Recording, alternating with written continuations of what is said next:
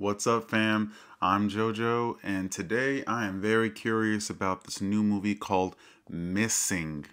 Now, Missing is a spiritual sequel to the 2018 movie Searching. When her mother disappears while on vacation in Colombia with her new boyfriend, June's search for answers is hindered by international red tape.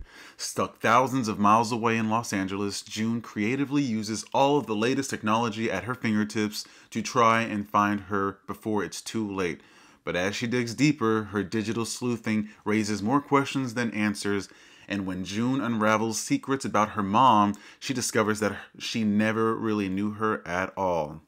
So the whole gimmick of this movie is that it's told through computer screens and iPhone screens and FaceTime, WhatsApp, Ring doorbells.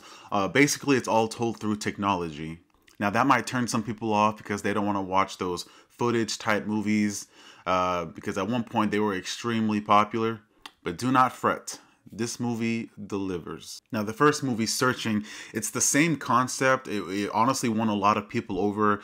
They use the technology aspect as well. And I mean, honestly, it keeps you attentive the whole time. You do not need to see Searching to understand Missing. Again, it's not a direct sequel. It's its own story. I absolutely recommend that you do see Searching. It's honestly a true gem of a movie. So in Missing, our main character uses technology in ways that I probably would have never thought of to use to find someone. I honestly walked out a bit more educated with all the tools that the internet could do to help you in a scenario like this.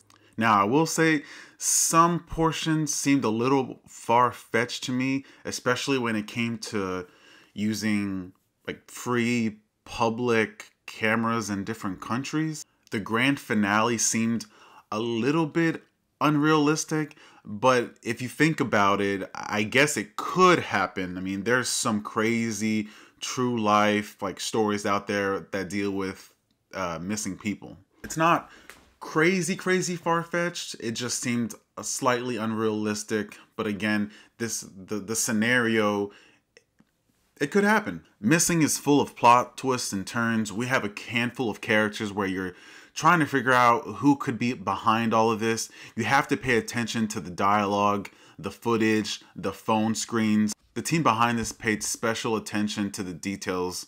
This movie is basically like a crime thriller, and you're trying to put the puzzle pieces together and try to figure out who done it, which is what I loved about Searching and Missing. I even sat down at the beginning of this movie and I told myself, okay, let's see if we can figure this out. I had an inkling as to who could be behind all of this, but then the movie just flips the script and man, my jaw dropped. I did not see that finale coming. Truly in disbelief, it really is a fun thrill ride of a movie.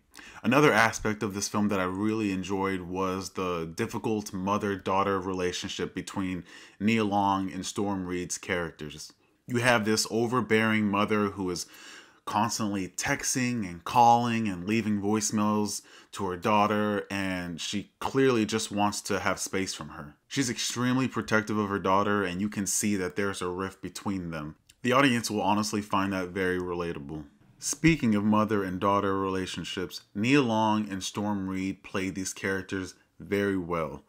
Like I said, it's relatable, believable. You could feel the emotional aspect of their relationship shine through the screen. Watching Storm Reid on screen was very enjoyable as well. She is a great actress who always performs with her heart.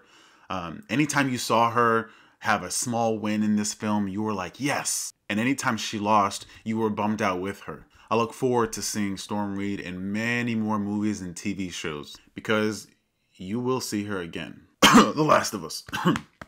Euphoria. Excuse me. Overall, this is a great story and I highly recommend seeing it in theaters.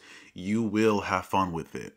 But let me know in the comments what you think about this film. Who did you initially suspect? And did you see that finale coming? Don't forget to like and subscribe. I appreciate you all for watching, and I will catch you on the next one.